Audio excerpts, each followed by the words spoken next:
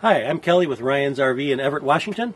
Today we're going to try to do a 40 to 45 minute walkthrough video in 10 minutes. I'm going to move really fast. This is not a complete walkthrough video. This is not everything you need to know. But if you want the real short version and you're a quick study or a freshen up, here we go. You ready? All right. First thing you're going to do when you pull into the campsite is get your RV totally level, okay, or at least level enough. So you'll notice here I'm up on some RV Lego bricks, these orange blocks. They stack up like Legos. The front end of the coach was too far down, so we ran it up on some blocks, set the emergency brake. I'm level enough for now. You want to make sure that if you were an egg and you were in a frying pan, you're somewhere toward the center of the pan and not off on the corner. That's level enough. Front to back is more important for the refrigerator. Side to side is just for your comfort. Okay? We've already got the slide out. We're going to do hookups really quick. Every Class C that you're going to find has a power cord that's a 30 amp power cord. That's a 3-pronged power cord. Most of them need to plug into an outlet inside the compartment that they come out of when you're not plugged into the power source like a campsite. And that is so you can get power from the generator when you're going down the road or not plugged into an AC source. Okay, that's one. Two, you've got water fill. Your water fills will either look like this or you'll have a white box. And it's usually white on the outside of the compartment that says fresh water only. You'll have a city water hookup and a tank fill. The city water hookup is to use pressure from the hose. That's what ours is here where it says city fill. The tank fill is just literally you're putting your hose in your tank, you're adding water. That's what ours is here that says tank fill. On our motorhome, sometimes the tank fill is on the passenger side. The city fill is always on the driver's side. Fuel. Thing you need to know about fuel, it's unleaded fuel only. These are not diesel motorhomes. You need to use 87 octane at minimum. If you're doing a mountain pass or towing, you'll get better fuel economy. Your RV will like you better with 89 octane or higher. Never, ever, ever use 85 octane that's available in places like California. Your dump station. You've got a cap that twist locks on and off. When you take that cap off, don't have your hand underneath because it's quite often you'll get a few drops of something that you don't want on your hand. You've always got at least 2 valves. You should have a gray tank valve and a black valve. Easy way to tell them apart, the gray tank valve is always narrower than the black tank valve. You know, 1.5 inch valve versus 3 inch or 2 inch, you can usually tell them apart. The black valve is always bigger. Take your sewer hose. Your sewer hose has an end on it like this. It's going to lock into position. Make sure that you get it thoroughly locked because you don't want it coming off.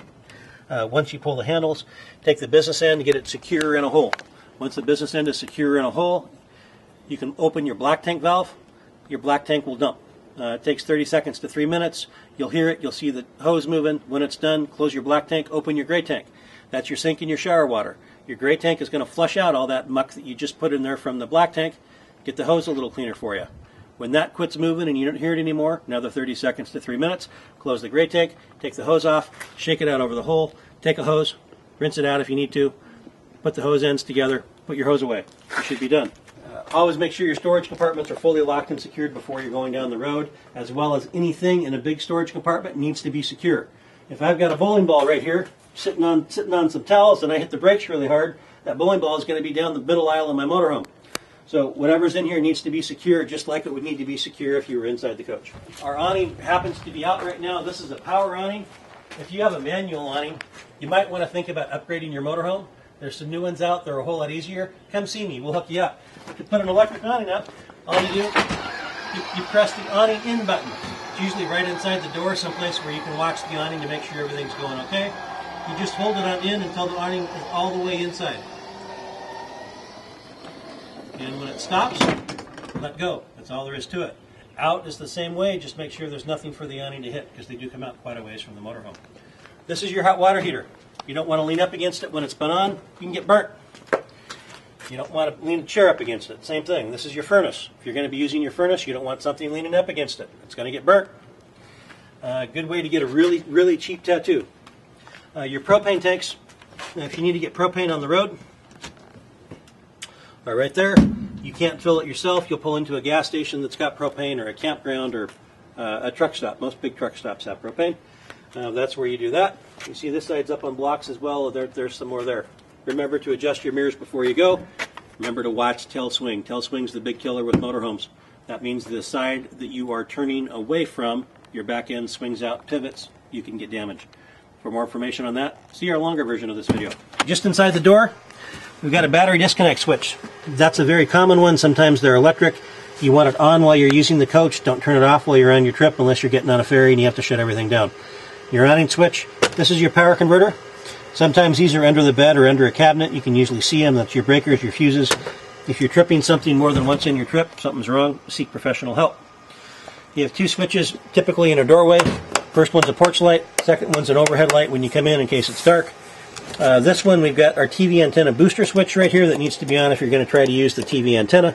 I don't recommend that when you're camping. Take some DVDs or visit Redbox. This is a GFCI breaker. All of your outlets that you can plug into for the entire coach run through this GFCI breaker. If you lose power to your outlets, hit the reset button. Okay, you got a fire extinguisher just inside the entry door coming in. TV DVD player, only work with AC power. We have our remotes we keep up here above the door. You have to be plugged into AC or have the generator running to operate that.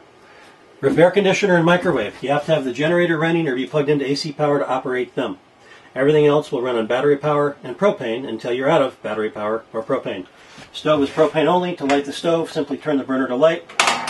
Spin the piezo igniter. We have flame. To light the stove, the oven, turn the pilot on, press the button, open the door. While holding the button in, clear at the back of the oven in the center. There's a pilot light. You have to light that with a match or a striker. Lighter sticks work really well. Once it's lit, hold it in for 15 seconds. You can let go, turn it on, the oven will light up. Your control panel is really important. You'll always have a test button. When you press the test button, lights will come on to tell you what's going on with the rest of your tanks. Like most motorhomes, this one registers your black water, which is your sewage, your gray water, which is your sink and your shower, your fresh water, which is the water you're going to put in your tank and take with you going down the road to use your sink, your shower, your toilet, and your battery level. Water pump switch, if you're going to use water out of your water tank, it must be pressurized. You turn it on here. Water heater, if you want hot water to take a shower or dishes, turn that on 20 minutes in advance. Generator start, you can use going down the road, and you will need to keep the coach cool in the summer if you need your air conditioner. You start it up by pressing and holding the start button until the generator starts up, then you can turn it off. This hour meter just says how many hours are on the generator. Remember to check the oil no less than every 20 hours. That should be explained to you per the model of your generator when you get a real walkthrough. Your slide out switches right here. In this model, they vary. They put them in crazy places. Sometimes you'll find them in a cupboard, but they'll usually be labeled slide out switch. Some coaches, the engine needs to be turned off. Some coaches, the engine needs to be running. With Winnebagos, the engine needs to be running. All motorhomes require that the parking brake is set. Some Class A's, you have to have the seat all the way forward. They'll be labeled if that's the case. Sofas. Sofas all turn into beds quite easily. There's usually a latch. This one happens to be right here. I pull it out. Now it's a bed. Overhead beds. This guy is a two-part cushion. Hard on the bottom, soft on top. They're queen width. They're longer than a queen. They can sleep two adults quite comfortably. Ladder comes off, drops into place. You can get up and down without climbing on the upholstery. Microwave. You'll notice my microwave lights are on. That's the easiest way of telling if I have AC power. If my microwave lights aren't on, I don't have AC power. It's that simple. Figure out what's going on with the pole, find your breaker, something's wrong. Refrigerator. Refrigerators, the modern refrigerators, you should be able to turn them to auto. They are two-way refrigerators, meaning that they will run on 110 power or they will run on propane. They require a little bit of battery power to tell them what to do because the brain works on 12-volt power. But the main cooling for these works either on propane or AC power. These are much slower than your refrigerators at home. Allow a minimum of 8 hours for them to get cold. If they're full of warm food, it can take a whole day. RV tables. So anytime you see a booth dinette like this, it will turn into a bed. For this one, it's quite simple. Lift this up. Take the pole up. Drop the table into place. Steal the back cushion. Take your two accessory cushions. I'm going to tuck those seat belts down behind the cushions. These end cushions come off, snort front. That's a nice bed for two adults. This is our climate control system. If you want it hotter or cooler, you do it here. It's labeled real easy. Turn it to cool. Set the thermostat. The air conditioner comes on.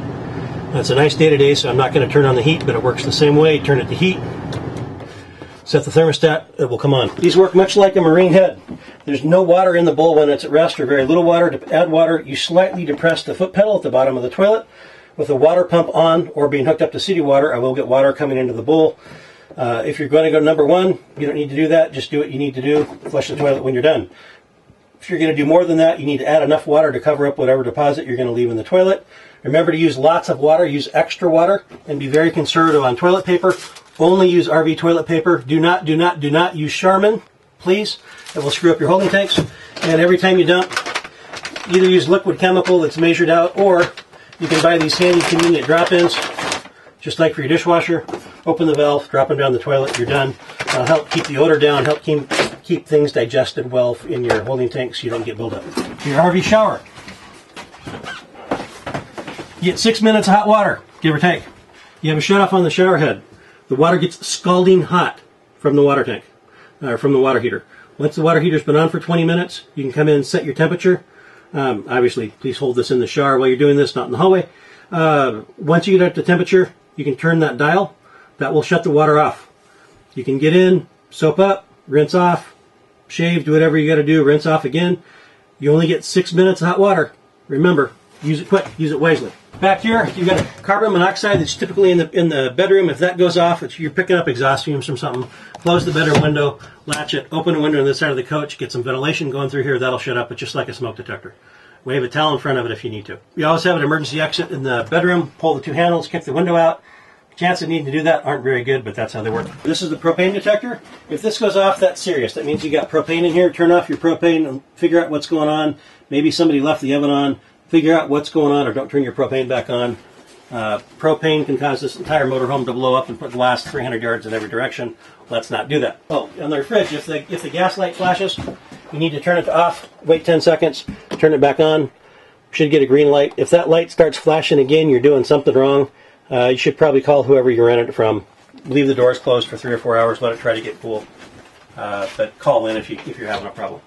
Tail swing. If you don't understand the tail swing, please watch our longer video, the 40-minute version, or talk to someone who can explain it to you. It's the #1 cause of damage for rental motorhomes. Very rarely does anybody get hurt, but the motorhomes look pretty scarred when they get caught on the back end. Stopping distance. Increase your stopping distance at least 3 times. So if you're following somebody about as close as you would be in a car, and they slam on their brakes, I guarantee you can't stop this 11,000 pounds as fast as they can stop their 3,000 pound car. It's got great brakes, doesn't matter, it's heavy. Increase your distance, especially if the roads are wet, especially if conditions are bad. Side winds, very dangerous for motorhomes. You got a whole lot of sidewall in these coaches. If you're getting blown all over the road, get off the road, you're on a trip. Go have dinner, take a break, stay an extra night someplace. Don't fight the big trucks going down the road that are getting blown all over the place. Safety is more important than that. You're supposed to be on vacation.